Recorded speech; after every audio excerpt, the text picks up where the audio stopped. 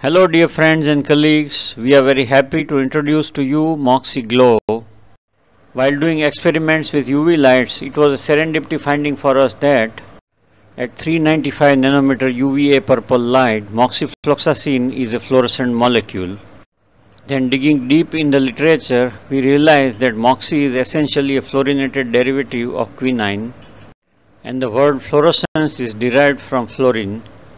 So the fluorescence of fluoroquinolone is thanks to fluorine. Based on these facts, we devised a device named Moxiglo, which is fitted to surgical microscope and also to slit lamp. This Moxiglo helped us to actually visualize the moxifloxacin in real time and also enable us to record what really happens to it in the anterior chamber. Molecular molar weight of water is 18 grams per mole, of mercury it is 200.5 grams per mole, of lead it is 207 grams per mole, whereas molar weight of moxifloxacin is 401.4 grams per mole. So at full concentration, the moxi is 22.3 times heavier than water and 2 times heavier than mercury and lead, and it is not readily miscible with aqueous humor. It is so heavy that even if we add it in BSS pint, it gravitates down. So, when we inject undiluted 0.1 cc or 0.5% moxi, we can see that it remains localized, not readily miscible in the rest of the anterior chamber, and it will not be homogeneous, and some or much of it may leak from bigger side ports. So protection provided and the results will be variable. For few hours, the concentration here can be as high as 5000 micrograms per ml, which may cause endophthalmitis or iris atrophy. According to ESCRS endophthalmitis study and Irwin group study, if you don't use intracameral moxi, there is a 1 in 1400 chance of endo, and if you use, the chance is 1 in 5800, so there is a 4-fold risk reduction. Erratic or low dose moxi, 1 in 3400 chance, and erratic high dose moxi, TAS and iris atrophy chance. So it is a Hamletian dilemma, like a ditch or dike, to use or not. So what is the solution? The solution is to make a solution, a diluted solution, which we have learned from Dr. Steve Arshinoff. The ideal concentration of moxi is 1500 micrograms per ml, and fill the full anterior chamber with it, to make which we add 1.5 ml moxi in 3.5 ml BSS, which we call moxi mix, which is 1500 micrograms per ml. Please note that after closing the syringe with the piston, we need to gently shake the moxi mix few times to homogenize it, because moxi is not readily miscible in the BSS. Even after this dilution, it still is identifiable because it looks very faintly pale yellow. But if still there is any confusion in the minds of doctor or staff, we can just switch on the Moxiglo and we can instantly realize which syringe is containing diluted moximixi and which one is containing the plain BSS. We insert the moximix cannula from side port,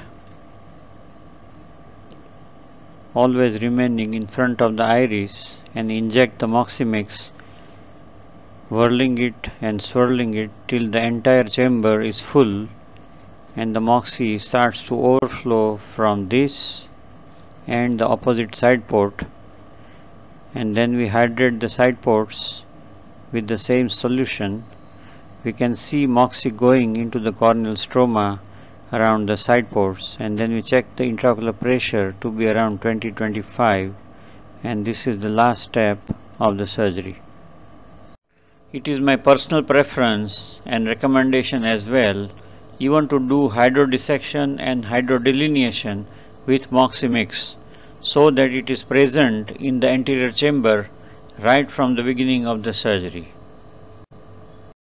Moxifloxacin is such a sticky and tenacious molecule that even after the complete phacoemulsification with so much of fluid turnover, it is still present in the capsular bag fornix because it is absorbed by the cortex.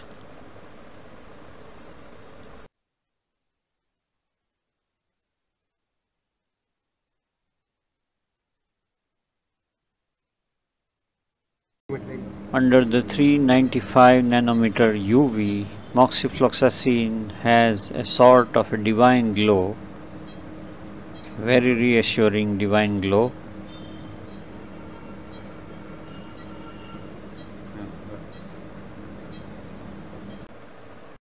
Which always reminds me of the northern lights, the polar lights, the divine aurora borealis.